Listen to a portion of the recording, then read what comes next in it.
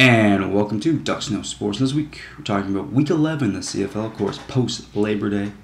Now we get to see who the real contenders and who the pretenders are for the Grey Cup.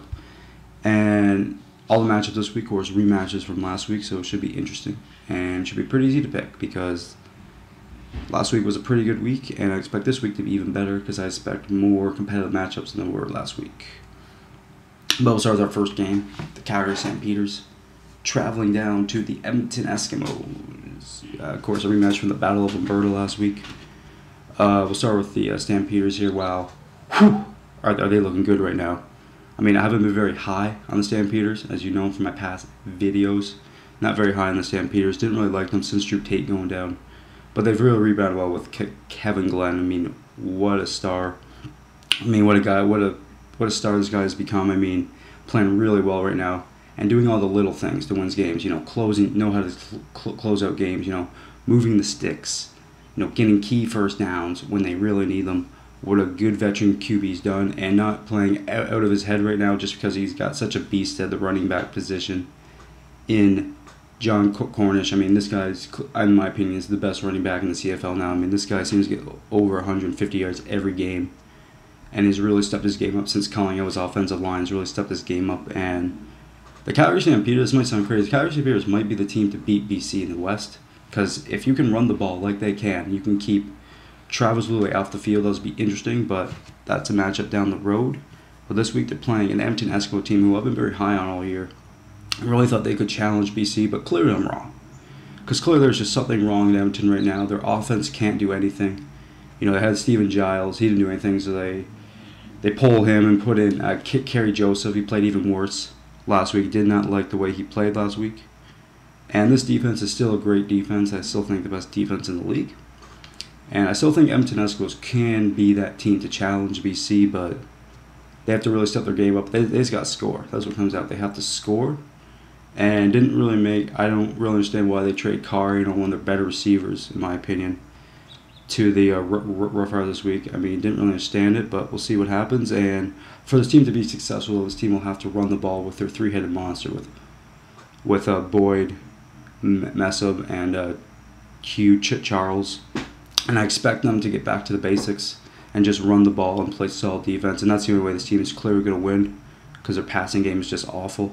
And I expect the Edmonton Eskimos, even though they did not win last week, I expect the Edmonton Eskimos to win this week by running the football, playing great defense, even though I like the way Calgary is going. But I think the Edmonton Eskimos get it all together this week and take this game and win this game by, say, a late field goal.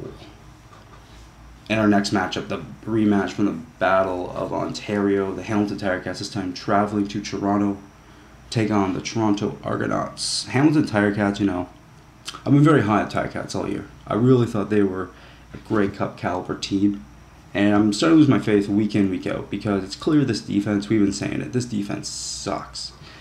And for guys like Ray Williams to come out and just say, well, we'll be fine. We get the key. We always get off the field at key times. Well, it's clearly not true, because the last 2 weeks, you've had a chance to end games against the Montreal Alouettes and Toronto Argonauts, and you couldn't do it. I mean, Ticats take a late lead against the Alouettes a couple weeks ago.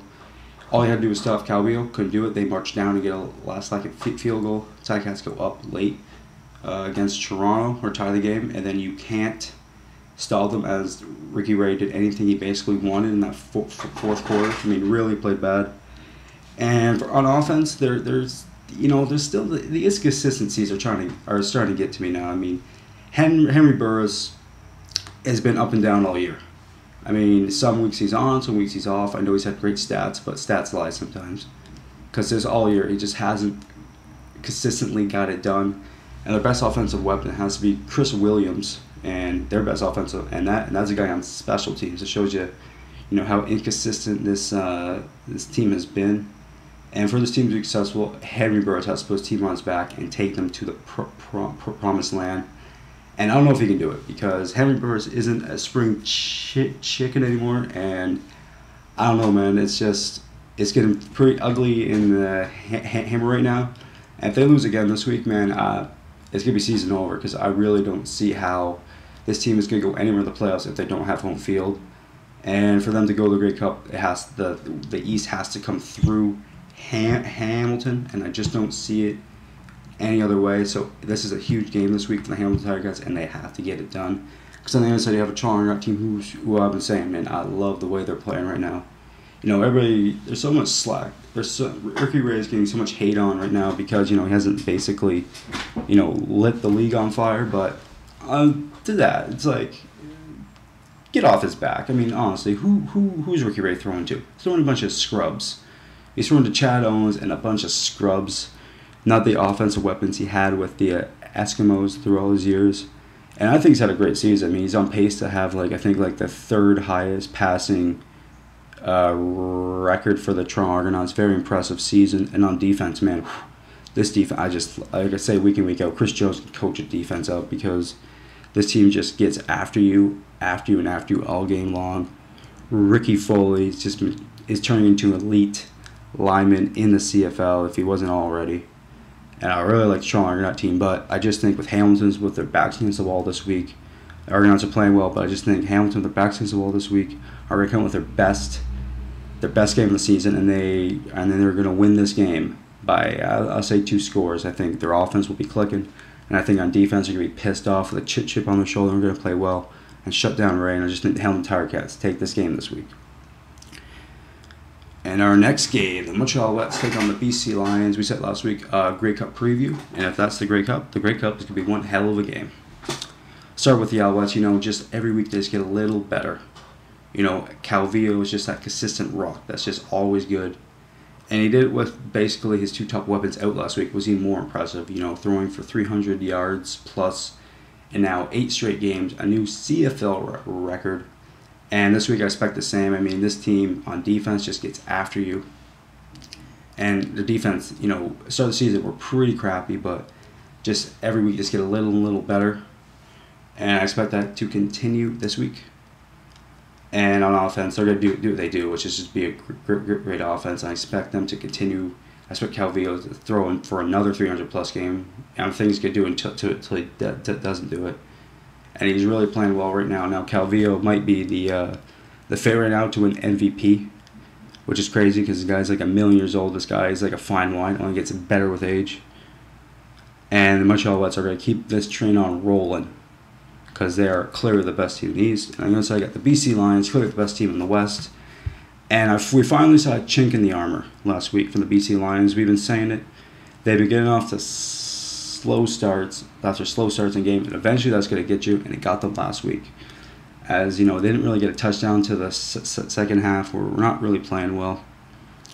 And Travis Luay, you know, he doesn't come to the game swinging, and that's one thing I hate. That's one thing I don't like about Luay is that he kind of lets the game come to him, and he just kind of lets his defense keep him in games, and then just go win the game late, which is fine. That it's worked for him all year, but it did not work for him last week, and I expect BC to come up firing this week because I think they really want to show the Montreal Alouettes that they are the best team in the league still. And a lot of people got some questions. Maybe the Montreal Alouettes are the best team in the league, and I expect the BC Lions to put one hell of a performance this week. I expect that offense to be still the great offense that they are, and I expect that defense to be that underrated great defense that they are, and I expect the BC Lions to beat the Montreal Alouettes by, I'll say, a late field goal in overtime. Yeah, I think this will be a tight game. And our last game of the week was the only game that actually sucked last week. I'll give the CFL credit. A lot of good games last week, but Saskatchewan Rough Riders and Winnipeg Blue Bombers were not one of them. Of course, this is the famous Banjo Bowl. Okay, we'll start with the Rough Riders. Well, what a performance last week by their defense. I mean, Durant had a good game too, but Durant was in good field position every time he stepped on the field, it seemed like, because their defense were forcing turnovers, gave the Blue Bombers no air to breathe, and were just up and down, just kicking their butts all day long. And for Saskatchewan, I mean, it really showed, hey, maybe they still have a shot at making the playoffs. If they can play this good every week, then they will have a shot at the playoffs. I'm not saying they're going to win every game 52-0, but the Rough Riders playing really well right now, and I really like the way their defense is playing. In my opinion, it's still top defense in the CFL. I mean, up there with the Edmonton Eskimos, I mean, a really good defense. I mean, Willie playing good right now.